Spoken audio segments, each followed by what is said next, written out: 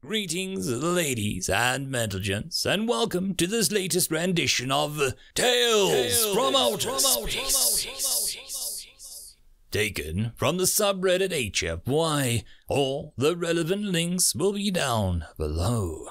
And as always, I hope that you enjoy, and if you do, please consider supporting the channel.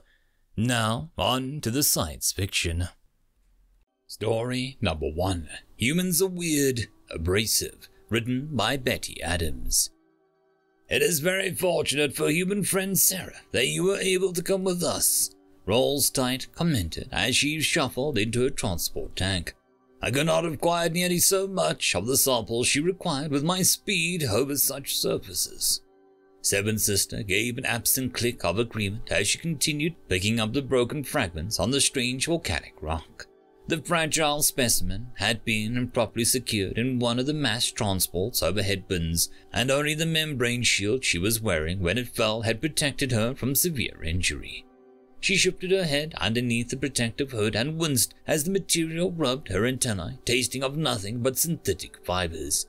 She tossed the last of the fragments into the carry case and glanced around for any more. She didn't see any and rose to her full height. She sealed the carry case and watched as Rolls Tight activated the air filters and vacuum drone. When the sensors declared the interior of the transport free of dangerous fragments of volcanic rock, Seven Sister pulled the membrane shield with a flex of relief. She flared out her frill and extended her antennae several times.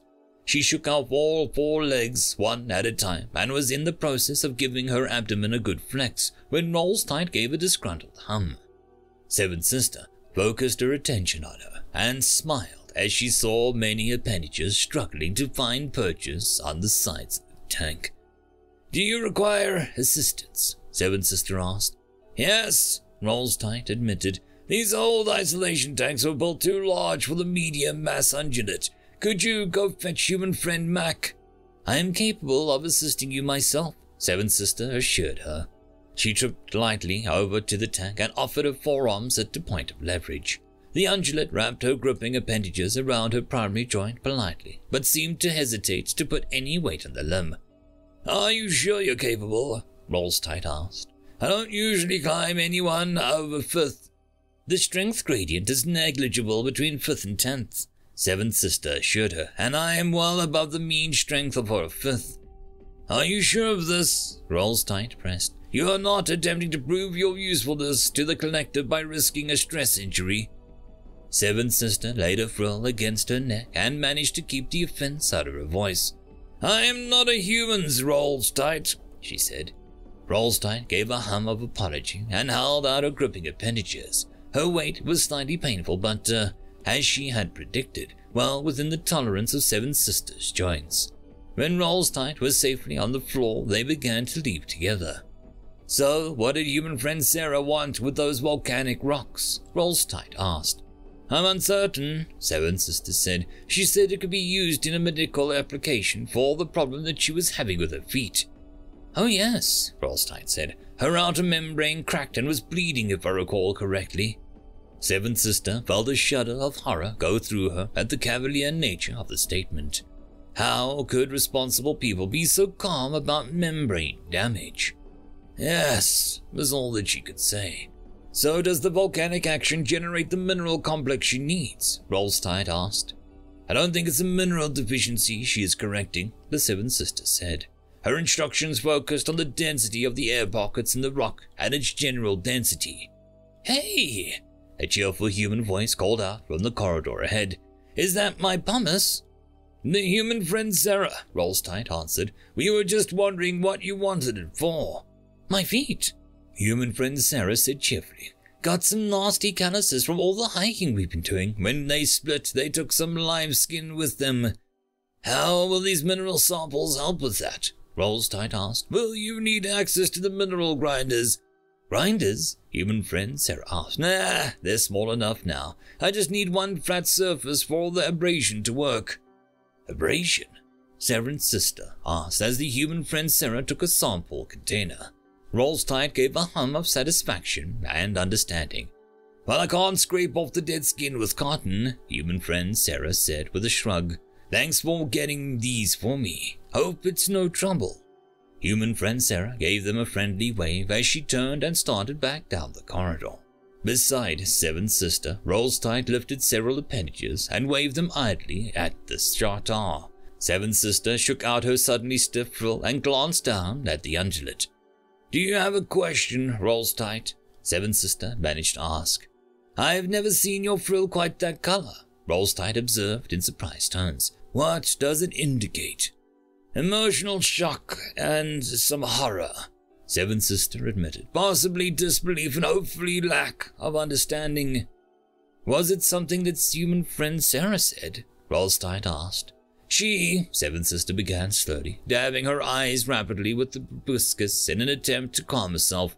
She implied that she was going to use jagged surface of volcanic rock to scrape away the outer layer of her membrane. Yes, Rollstide agreed. I should have been able to surmise we do something similar for when our gripping appendages get too rough, but we usually use an abrasive paste.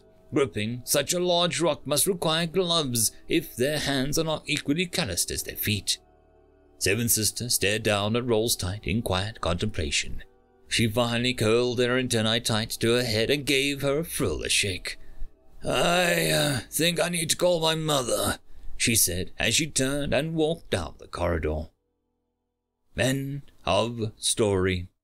Story number 2. Human on board. Fitness.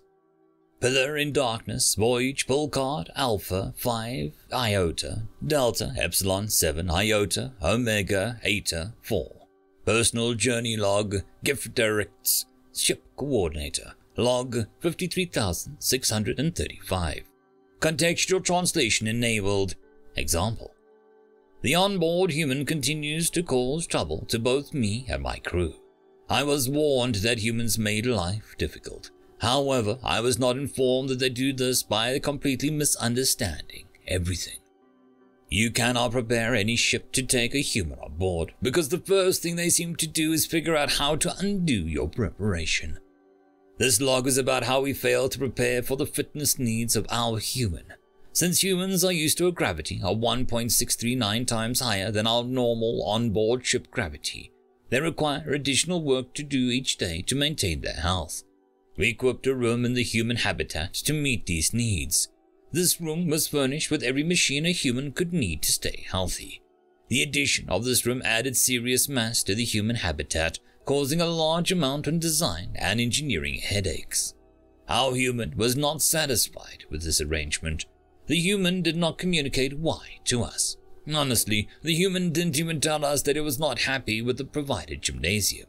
In retrospect, this was probably for the best. I suspect that Abrasive might have done something drastic to the habitat if he had. Once the human received access to the fabrication facilities, he set about creating a solution to his exercise problem. The human started out innocently enough, getting the automated assembly equipment to produce high durability cloth and high strength thread. Then the human requested 81.647 kilograms of Whipple plating and various sizes. The security footage reveals that the human then attempted to shape the plate for 20.859 minutes. This footage was saved to my personal data space, and I've watched it multiple times as a reminder that humans, like the very young, are most dangerous when unsupervised. I feel that I must describe the full range of ways that a human attempted to deform the plating. The first, the human tried to use its body weight and a knee to get it to bend. This caused the plating to elastically deform with a great degree of force, and when the human lost a hold of it, leaving a visible dent in the wall. Since it worked so great the first time, the human repeated this foolishness several times until the lighting fixture, the automated assembly equipment, the door, and a curious crewman's mental state were all damaged by flying plates. Once the traumatized turkey fled, the human decided that they needed tools and ordered a hammer and a blowtorch. Oh boy. I opened the door to the fabrication bay to the sight of a human using a machine that amounted to at least 20% of the ship's value as an anvil. A machine that, I may add, could fabricate the very object the human was attempting to in a 6.953 minutes.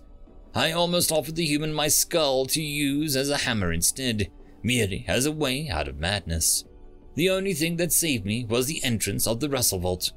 The Russell Vault darted to the human, and then he and the 3 other crew members dragged it back to its habitat and locked the doors. When the human woke up again, they were loud and upset that we had stolen their medical device.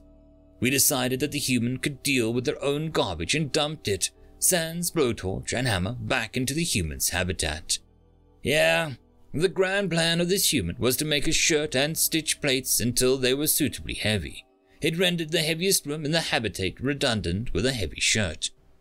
I really hate onboard humans sometimes. End of story. And that, my friends, concludes this video. I hope that you enjoyed, and if you do, please consider supporting the author, even by popping over and leaving a thumbs up or a nice comment, just to show your appreciation for the story. However, if you wish to support this channel, there are links down below which will help immensely. I will see you all in the next one, and until then, I hope that you have a fantastic day. Cheers.